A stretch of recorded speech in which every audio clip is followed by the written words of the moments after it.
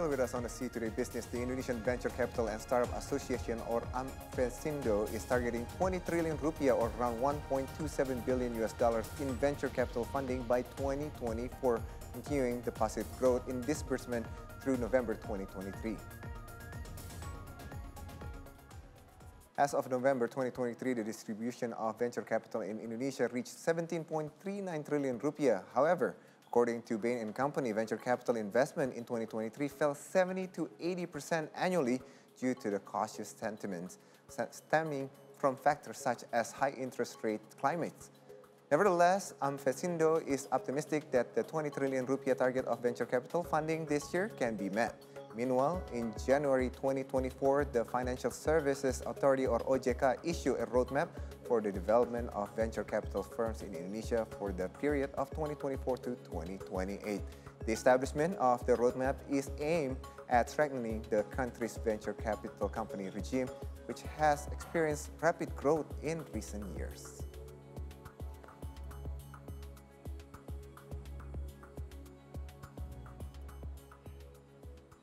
Now, to delve more into the topic today, joining me, the head of investment at Benny Ventures, Gita. Sjahrir, welcome to the studio. Thank you so much for joining us. Hi. Hi. So, let's get straight to the question. You're like one of the entrepreneurs who turned into become a venture capitalist.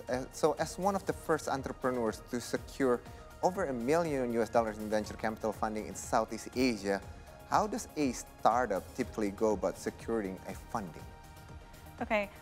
Yeah, so I was one of the first female entrepreneurs in the ecosystem. I've been in the ecosystem since 2010, and I was an entrepreneur for almost 13 years. And I would say that to become an entrepreneur who can attract venture capital funding, I think the irony is you have to not think about funding. So you go back to basics. So first principles thinking, going back to fundamentals, which is, are you creating a market solution for an actual market need, not a market want? And will people pay money for that? And will people pay more money than what you spend over time? All right, so the fundamentals. So just basics.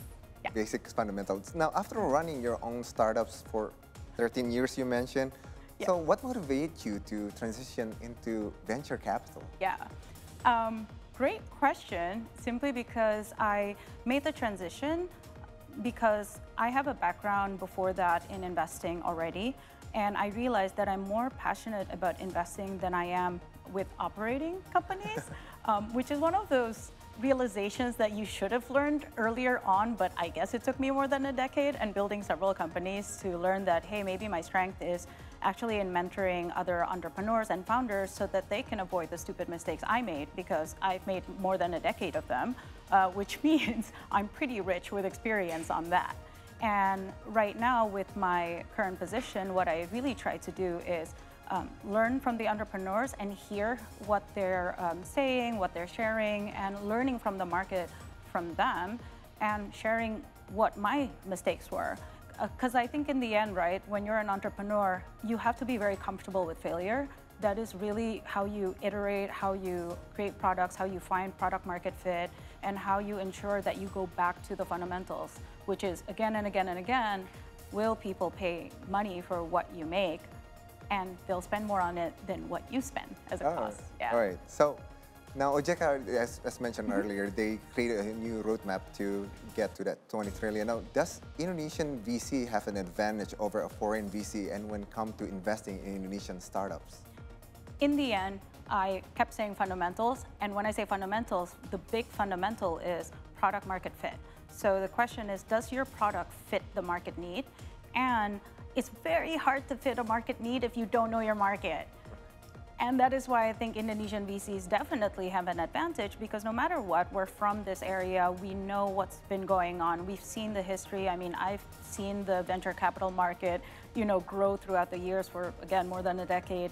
And you need to know all of these things rather than just transplant yourself and not even be in the market and know what gets to product market fit, which is why I'm very bullish on Indonesian VCs over time and for a longer period of time be successful in our own market, because in the end, you need to know a market to create product market fit.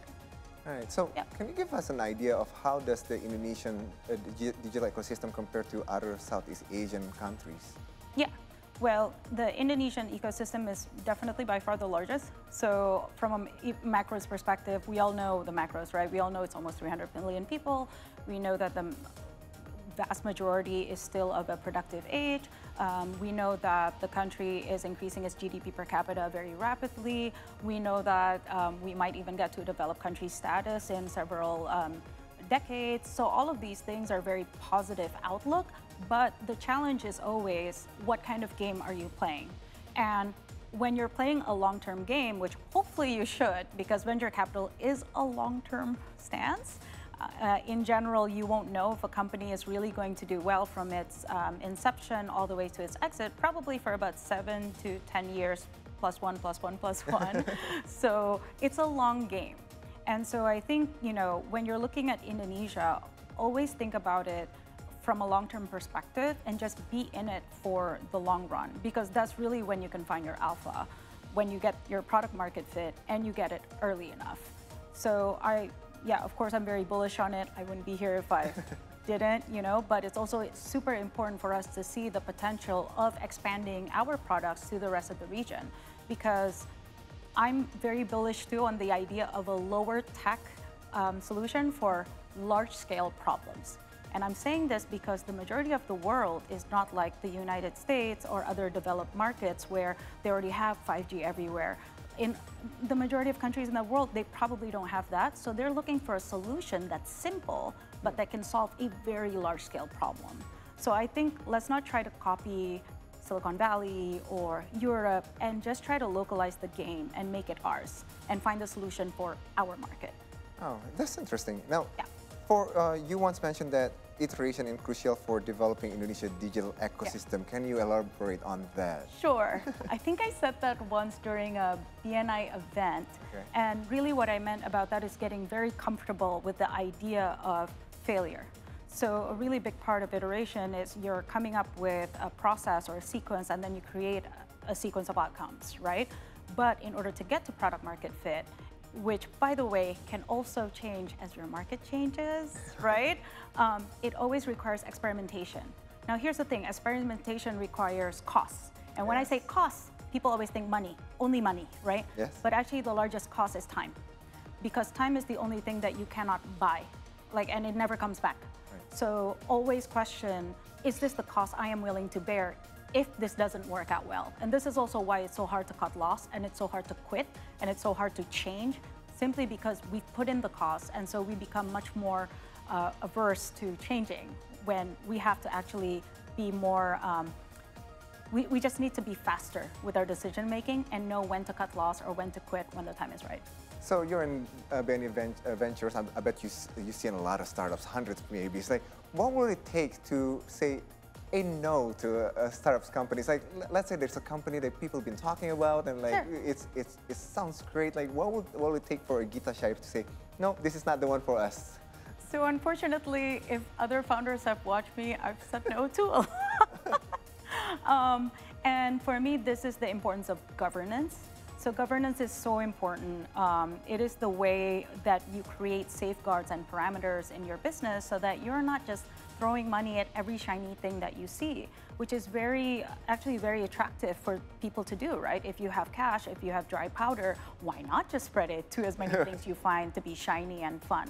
And so it's important for us in BNI, for example. I know that we have a very thorough due diligence structure. We have very good governance requirements, and we do all of that to safeguard ourselves from ourselves. And it's something that I even recommend a lot of entrepreneurs to do, no matter what stage you are. Always try to see what can you do to safeguard yourself from yourself, so that you're always open and have a learning mindset that maybe your opinion is simply just not the right one. And so also you're faster in making your decisions, including the decision, if you need to one day cut loss. Okay. Now, you know, when we're talking about VC, there's a lot of words, which is one of them is always saying exit strategy. Yeah. Is that a must for a VC to, like, if I'm a startup and I come to you like, okay, I need amount of money. Sure. Will there always be like, what is the exit strategy on this? Okay, I'm not really sure how famous I'll be with this thing that I'm about to say, but I hate to say it to you, for a lot of founders, I think it's very important to understand that founders and venture capital naturally don't have the same goals. Okay. Okay, and before everyone goes, oh my gosh, burn her, look at it this way. So venture capital must have exit in the end. You're not putting other people's money to work so that you can lose the money. Somehow, some way, you have to make the money back. A lot of founders, though, they might have different goals, and probably one of their goals may not always be to exit at a certain time. Maybe they want to exit much later. Even if they IPO, they might want to stay there, right? We don't know. That's why it's so important also to investors and founders to communicate all the time so that you know what your goals are. But naturally, you will have different exits in mind and also different ways of looking at the business, right? And so I really want to empower founders here to just be very upfront and open with, one, what do they want out of the business? Two, what is the timeline of what they want out of the business? For example, how long do you want to stay in the business until you go, this isn't worth my effort anymore, right? And then three is, how can you communicate that so that there's internal recognition within your team, co-founders, and also with your investors? And not just keep getting pushed around by like different opinions coming in, someone on the board saying something. And that is why I think it's so important to have those exits being talked about in the open very early on. Yeah.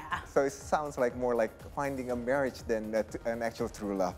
Yeah. All right, so we know you're very active on social media. You talk about like investment, women. Yeah. So from your perspective, what is the best investment in life? Oh, yourself. Okay. In money-wise or? No, yourself in every way. So I always say, everyone always thinks of investment as like cost, like money, Yes. but it's not. It's time, right? So what is the best use of your time? So no matter what happens, no matter the results, because results oftentimes is also a question of timing. It's often a question of luck. It's often a question of other macro stuff that may not have anything to do with you. So the question is more, what are you doing now where you're going to enjoy the process no matter what the results are? That's so important to know, because be careful of running a rat race when you don't even know if you want to be part of that race. All right. Well, thank you so much, Gita Sjahrir from Benny Venture Head Capital Investment. Thank you for being on the show. With that, we are going for a break. When we return, our daily recap from the stock market you don't want to miss. Stay tuned.